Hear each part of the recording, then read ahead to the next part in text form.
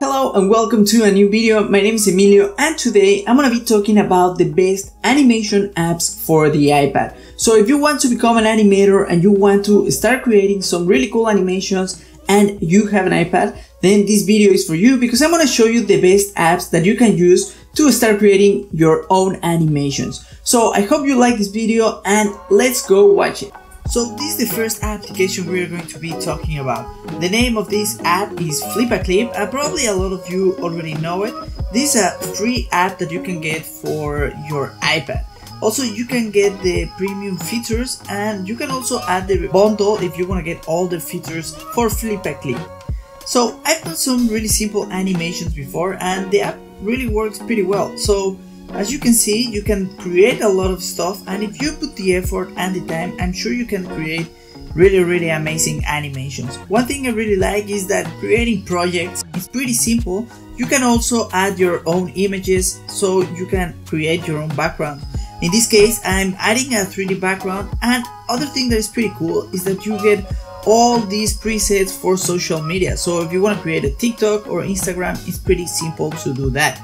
We can also go from 1 frame per second to 30 frames per second, and in this case I'm going to create just a 12 frames per second animation. So as you can see, the interface is pretty clean, it's pretty simple, and you have pretty much everything you need to start animating.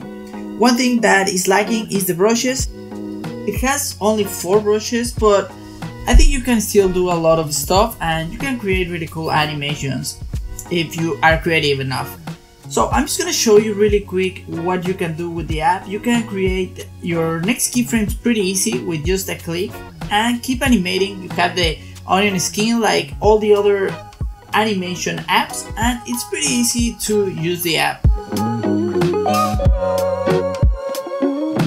One thing I don't really like about this app is that it has a lot of advertisement and a lot of commercials, especially if you don't have the pro version, which is pretty annoying. Other than that, I think you can do really cool stuff like this animation. Also, you get other tools like the bucket tool, a text tool that will help you create text pretty easily, and you can manipulate the text, which is pretty cool, and it saves you a lot of time if you want to write stuff and create some text. Also, you have the lasso tool. This is a really good tool because it helps you manipulate drawings without having to draw every single frame. You can copy and paste frames and add layers like a lot of other animation apps. You can also change some settings like the onion skin and the grid if you don't like working with the grid, but if you like having it, you can also turn it on. And to make a movie, it's pretty easy. Just go make a movie and create your first animation. And this is the first app, so let's go to the next app. This next application, you probably know it because it's pretty famous and very popular. This is mostly a painting app, but I really like it because it also has this animation tool. It comes to a price of $13.99, but I think it's totally worth it because it's just a one-time payment. The good thing is that it has a lot of brushes, and I think that's the best thing about this application. So you can make really cool animations with some really impressive texture, and you can do a lot of stuff with different brushes. The animation tool is actually pretty simple, to be honest. I don't think this is an animation app. I wouldn't go for it if you just wanted to do animation.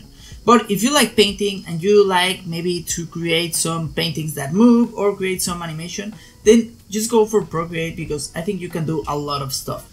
So you have the same settings that all the other apps. You have the frames per second, the onion skin. You also can change the onion skin opacity and the onion skin color. So that's a pretty cool thing because sometimes you are drawing in a certain color and your onion skin might be the same color and it's pretty hard to see. So it's pretty easy to add frames with just one click. It's also very easy to duplicate frames, and you have the option to add a foreground and a background layer, which is pretty useful if you want to do an environment for your character. Coloring the character is so easy, and you just drag and drop the color. This is something I really love about Procreate. I also want to mention that if you want to learn how to use Procreate and you want to learn how to animate in Procreate, I have a video where I show you how to animate with this app, so go check it out after this video. You can also loop and ping pong your animation so you can visualize your animation in different forms, which is pretty cool. One thing I don't like about Procreate is that it doesn't have the visualization of the layers like in the other applications, which makes it pretty hard if you like working with layers. You can also export as a GIF, and you can export movies and MP4 files. You can also play your animations from 1 frame to 60 frames per second, which gives you a lot of more control and a lot of more frames. Exporting and creating movies is also very simple, and you can share with your favorite social media. This next app is worth mentioning. The name is Flippad, and I really like this app because it's super simple to use. You can also get a pro version for just $2.79, which is actually pretty cheap. The pro version includes up to 1000 frames in each scene, high definition, and custom color and palettes. So that makes it a pretty decent app, especially for the price that is $2.79. To create a new scene is pretty simple. You just go to new scene and you have up to 30 frames per second. You can also choose the size, but this is not the pro version, so you are very limited. One thing I really like about Flippad is the interface. It's actually pretty comfortable and easy to use. As you can see, I can just draw with my right hand, and with my left hand I can just move to the next frame, which makes it super intuitive and easy to move and makes your workflow really fast. As you can see, this has a lot of problems, especially this free version. It has a lot of bugs and a lot of things don't work properly.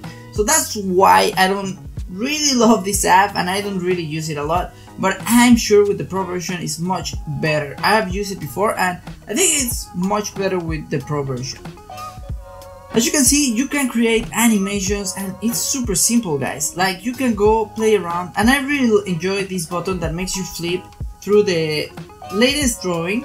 And this is the way people used to flip their drawings when they were drawing with paper. So you would flip with the fingers, and this is pretty much the same tool that they used to do. So I really enjoy this tool, especially in this application, that none other apps really have this tool, and I think it's pretty cool. So there you go, this is the animation. It doesn't look great, I've done way better animation, but it was just a test. I messed up a bit the size, but it's okay. So in summary, I think this is a really good app. If you want to try it, maybe you should try the free version. And if you want to go pro, I think this is a pretty good app to go pro, because you can do a lot of animations, and to be honest, it's one of the best layouts out there. Also, I enjoy the timeline and it's just really intuitive and easy to use. One more thing is that you can hold your frames for several frames like in other apps, but this is just super simple. And if you are a beginner, I would really recommend to start with something like this that is just simple and it's just to start animating. The next app is called RoughAnimator, and this is getting way better, guys. This is just for $4.99. You get like a really pro version for an animation app. As you can see, this has a lot of things. I'm using a small iPad, so I don't really love the layout. I prefer something way more simpler. But if you have an iPad Pro or a bigger iPad, then this is a perfect app for you. This app pretty much has everything you need to create animations. Even if you're going for really complicated animations, or you really want to push yourself and create an action scene or something, this app has absolutely everything and every single tool that you need to start creating your awesome animation. I really love how you can paint really easy, and this is one of my favorite things about this application is the camera. You can actually animate the camera and create animations with the camera. So this helps you a lot, especially in action scenes or in very complicated shots. As you can see, you can just create better camera movements and really cool stuff with this app. One thing I don't really like is that it doesn't have a lot of brushes, but it's not a big problem because you can add your own brushes. So that makes it pretty cool because you can actually have infinite amount of brushes and you can use brushes from Photoshop, etc. So That's pretty good, and you can also change the frame rate, and you have absolutely every single thing you need to create awesome animation.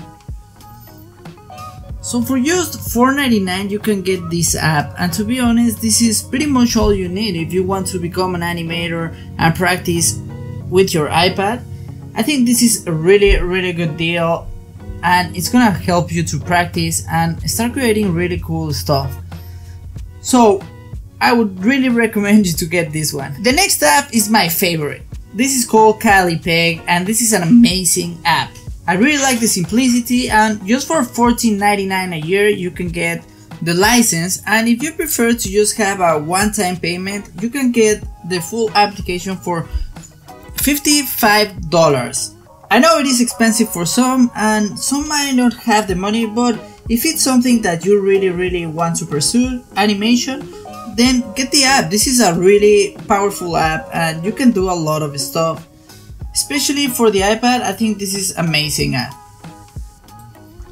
You have a lot of brushes that will help you create really cool animation and give texture to your animation and drawings. You also have several tools like transformation and different kind of tools that will help you create better stuff. And the layers are really powerful. You can do sound, you can do video, and you can do transformation layers. And this is something really awesome because you can transform your layers. As you can see, I'm doing here an example with the leg. Basically, I'm just scaling my leg, and then I'm making it pretty small. But I'm not affecting the drawings that I have. As you can see, I'm just affecting the leg, but with a transformation layer. So this doesn't destroy my drawing, and this helps me manipulate and do stuff with my animation that will make it much better. And you can also animate the curves and move the curves around. To create a new shot is pretty simple, and as you can see, you have these presets for sizes. You can also make your custom size in case you want to make it a square or change the shape of your animation. You can go frames per second really high, and you can also have different number of shots. So you're not just creating one shot, you can create several shots in one document. To draw is pretty simple. It really looks pretty familiar and looks pretty similar to Procreate, the interface. The big difference is that this is made for animators. So Procreate is mostly for painters and for people to draw, that like to draw, but this is an app made for animators. It's a really powerful app, to be honest. Also, you can add reference the same way you add reference in Procreate. In this case, you can add maybe a cycle or a planification of your animation to make stuff easier. Also, you can add sound, video, and it's pretty simple to add it. You just go to the arrow over here, and then just go to your files or your photo album and just import your video. In this case, I'm just adding an example of a simple animation I did a long time ago, and there you go, you have animation. So maybe you can animate on top of a video or polish your animation, I don't know. But this is really cool app, so I really recommend this one.